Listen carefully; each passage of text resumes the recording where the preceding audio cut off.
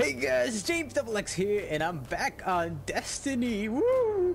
So first off, I'm going to show you guys what I would choose, what weapons I would choose for both Quartermasters from the Vanguard and the Crucible Quartermasters, which weapons are the best to use. So here we go.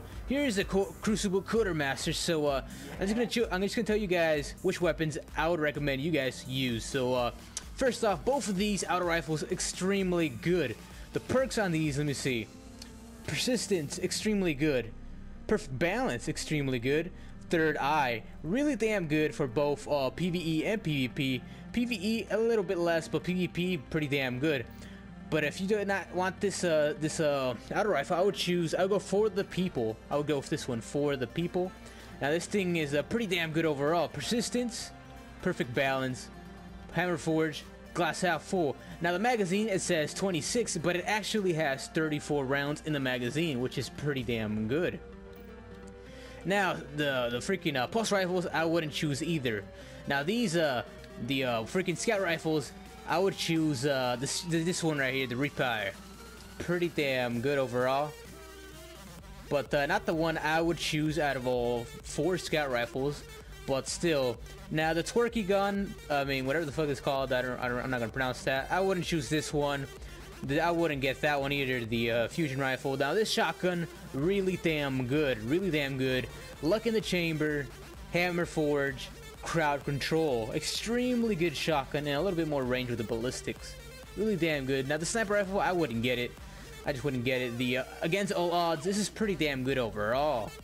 I know it says right there, it's stability extremely low, but persistence will counter that, as well as the fire rate, pretty damn good. My Jolderant has very low stability, but in reality it has a lot of stability. It shows very low, but I can control it perfectly. Current of the year, pretty damn good overall. Now this rocket launcher, I would not get. Nope. Terribleism, terrible. Now let's go on with the Vanguard. Here we go. Alright, so here's the Vanguard armory. So first of all, this auto rifle I wouldn't get, but it has really damn good perks. But still, for me, not for me though. Not for me. This auto rifle is not for me. Now up for the people. I mean, up for anything. Really damn good. I just cannot speak right now. I have a better version of this one. It's pretty damn good still. Look at this. Rangefinder, extremely good. Persistence, extremely good. High caliber rounds, pretty damn good. Hammer forge, extremely good, and it has really good sights. Pulse rifles, as I said, I wouldn't get either. Now these scout rifles, both of these are extremely good. Just to tell you guys, extremely damn good. Now this double you don't. 5 rounds in the magazine. Ill. I'll prefer my Hawkmoon over that. Now plug 1, of course I do not use fusions, so I would not get that.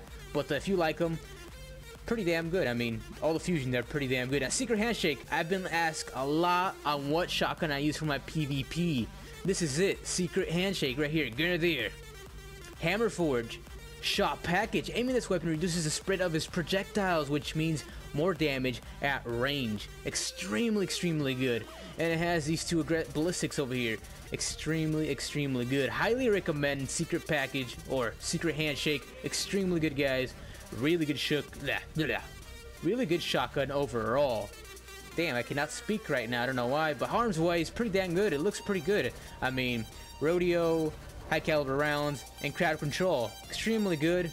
Now this one-way ticket, I mean, let me see, field scout, pretty good. I'll probably get this one, but I'll probably use Gallahorn over it anyways.